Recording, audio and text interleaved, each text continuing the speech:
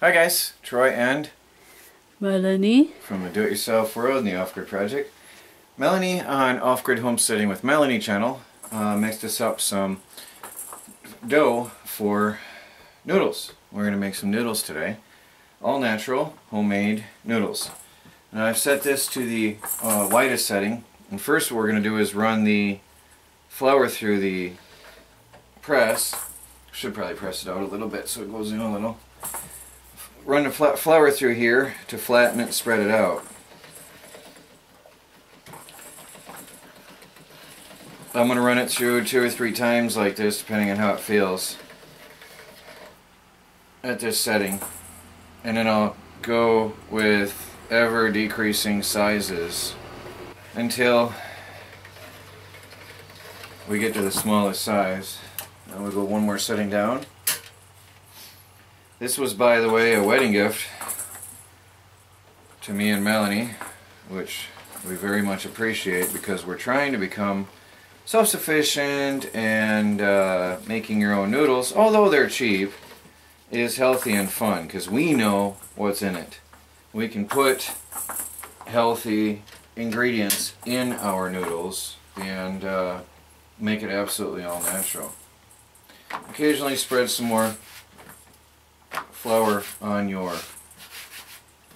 dough so it doesn't stick inside.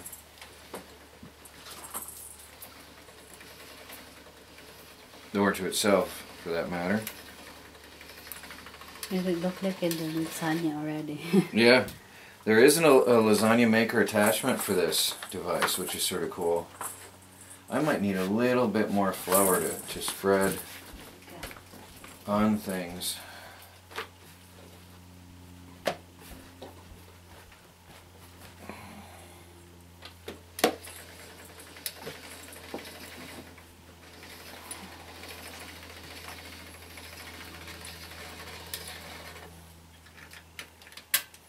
And we keep on going until we get the final setting and a long strand for noodles. Now we have to take a 10-minute break. We have to lay our noodles out and powder them a little bit. So we're going to spread it out on a table, and it's a little bit sticky. See that on the corner? I hope it isn't going to give us any trouble. Uh-oh. Okay, I'm going to have to run it through again. I have to hit it with flour because it got sticky on the last little bit there. Alright, I've got to powder this up and we'll run it through again, and then we let it sit for 10 minutes because you don't want your noodle base to be too sticky and wet when you make it. So we'll be back in 10 minutes, guys. I'm just going to run this through one more time and break out the wrinkles. Hey guys, there is one batch. I'm actually going to halve these because I had to cut that in half. It was very awkward to handle to get that done, so I had to spread that out and cut it in half. So we're going to do it a little bit different on the next round, and I'm going to run these all through. Well, that one's drying, and by the time I'm done running these through, that one will be ready to cut into pasta. So now Melanie's having her hand at making pasta. We're both going to have some fun today. I like it. It's very relaxing somehow. Yeah. So I had to rework the first batch. It was too wet for some reason when I put it through. So I reworked that. And then Melanie's, well, then I did a second batch and Melanie's doing the third. Also cutting the dough into smaller sections helps a lot. So anyway, we're going to run all these through and then we're going to make some pasta. Hey guys, well, we've run all our flour through, and now I put on the cutting attachment. This one has a spaghetti cutter and a noodle cutter. Reminds me of chicken noodle soup. And that's what we're going to make today, is a chicken noodle soup. Well, we'll probably do half and half for fun, right Melanie? Yeah. So I'll take the first bit we got. Can you see on the camera? I had it drying on the rack. Now it still feels a little bit moist, so I'm going to run a lot of flour on it before I run it through the machine. I don't want it to stick. Now Melanie's going to put her hand under there and capture it in the palm of her hand, and then she's going to ease that out. It shows well. She's going to follow through with her second hand, and the reason for this is once it comes out, it's easier to drape onto the drying rack, which then we'll show you in a second here.